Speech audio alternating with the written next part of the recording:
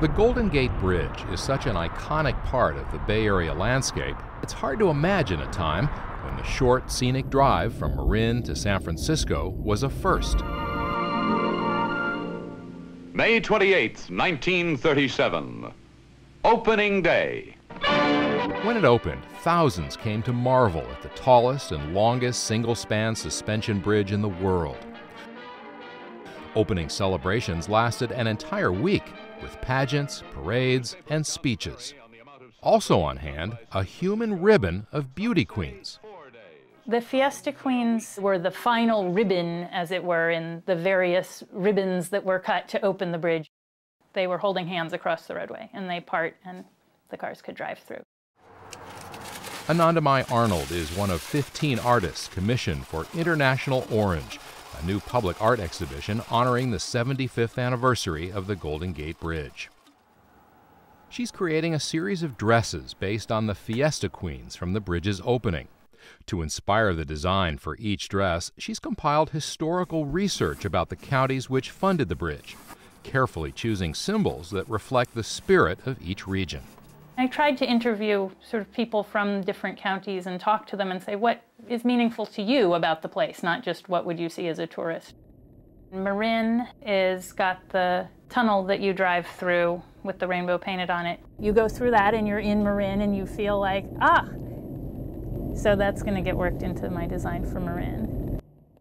So I know one of the last dresses you're working on is for San Francisco. Mm-hmm. Can you show me what you've got? Yeah.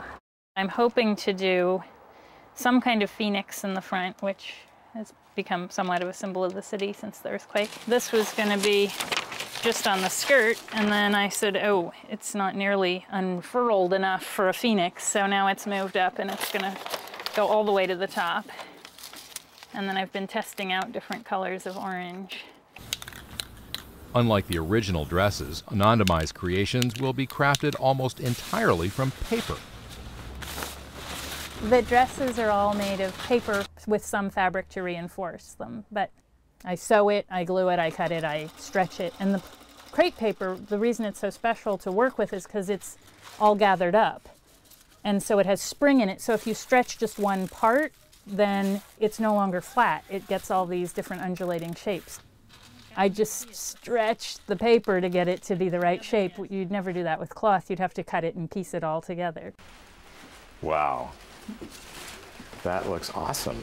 It really comes alive when you put it on. You know. Yeah, I like them warm. So what does it feel like to have it on? Fairly comfortable. This one does have its secret plant inside. Can we see it?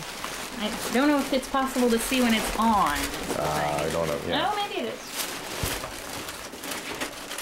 The hem needs a little finishing. You can't see the whole thing from here. A pot plant. Yes. The underground economy. Yes.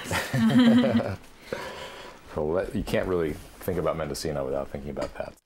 Anandamayi Arnold, in some ways, really gets to the heart of this whole conversation about innovation and creativity and looking things in a different way. The work is conceptually sound, but it's also so beautifully made. Because crepe paper and fog aren't a good mix, Anandamayi's dresses will be some of the last artworks installed at Fort Point, the Civil War-era military base that will house the International Orange exhibition. Installation of the less delicate works has already begun. When thinking about an art project for the Golden Gate Bridge's 75th anniversary, I was really fascinated with this idea of a fictional souvenir shop. And since so many tourists visit the bridge every year, this idea of a store in which everything was just saturated with the color of the bridge, but in the end nothing is for sale. It's more about the kind of memory of the bridge and the color, which is what most people actually take away with them when visiting. These buntings are by Allison Smith, and they're graduated colors of orange, as you can see, and some of them are international orange, specifically in reference to the color of the bridge and the title of this exhibition. As director for the Foresight Foundation, curator Cheryl Haynes has overseen several installations at other sites in the Presidio, but the Fort Point location is presenting a unique set of challenges. It is a huge challenge to install electronics in an old fort, which is basically outside. And yesterday, like, the fog was just pouring over the side of the fort. So it's really damp in here, really salty, and that is not a good mix with electronics. The piece I'm doing for the project here is called Span. I think one of the things that draws people to the Golden Gate and why it's so beautiful and amazing is the contrast between the mountains and the coastline, which are so variegated and changeable, and this human structure, the sort of straight line of the bridge against that. So there's such a contrast between those two different forms that's just stunning. As a East Bay person, I never drive across it. I mean, I could probably count on two hands the times I've been over it, but doing this project's been amazing because now I feel a huge connection to it. And that's exactly what organizers are hoping for: fresh perspectives and appreciation for a familiar and beloved landmark.